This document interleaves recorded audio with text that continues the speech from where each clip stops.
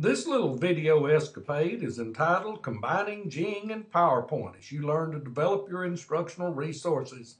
Live long and prosper, and may the force be with you. All right, my friends, here we are where we're going to show you how to use Jing to do a PowerPoint, and I think you will enjoy this. The first thing I'm going to do is add a little PowerPoint in here, which is kind of cute. I call it the I think you'll get a kick out of it. Of course, I deny any resemblance of this to myself. So I load my PowerPoint up.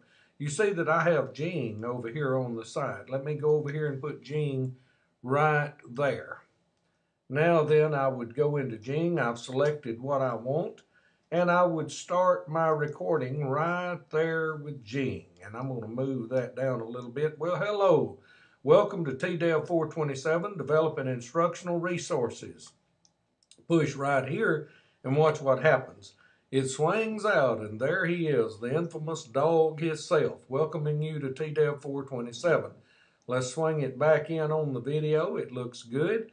Now, here's how I move through the video. You see that I'm recording this. I'll come right over here and watch me page down one. Look at there. Welcome to our subject matter, the Pawpawsaurus campbelli. The Pawpawsaurus lived in north central Texas during the Cretaceous period and was one of the most primitive known species of notosaurid dinosaurs. The Pawpawsaurus was characterized by a thick skull and tough, flexible armor, which served to protect it from the powerful predators of its Mesozoic era. This dinosaur's preferred habitat was usually along the shorelines of lakes. Well, Pawpawsauruses haven't changed much then. I've been told that I do have a thick skull and tough, flexible hide. And I do live very close to a lake, and I might be somewhat primitive. I do need protection from grandchildren and others.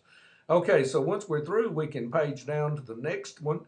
There we are. This was brought to you by TMAU's infamous Dr. Dog, Rusty Waller at tamu-commerce.edu, and lo and behold, there is my cell phone number. Please don't call that after 9 p.m. at night. I tend to overreact sometimes when they call me at 11 p.m. and all of that. It's not that I'll be ugly to you. It's just that I get up real early, and if you call me at 11 p.m., I'm likely to call you at 5 a.m. Kind of tit for tat and swap for swap. Should help you a little bit. Hope you enjoyed that. Now, once we're through recording that video, we push right here, and it says Finish Recording. It comes up. Let's name this the Pawpawsaurus. And I generally save mine over on the desktop, you see. So I'll save mine to the desktop. I'll downsize that, and lo and behold, here's the Pawpawsaurus.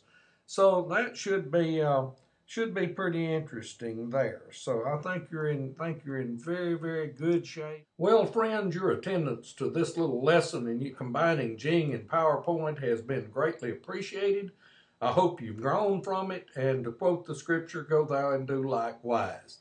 This little video has been brought to you by the infamous TAMUC Dr. Dog, and here's my email, my cell phone number.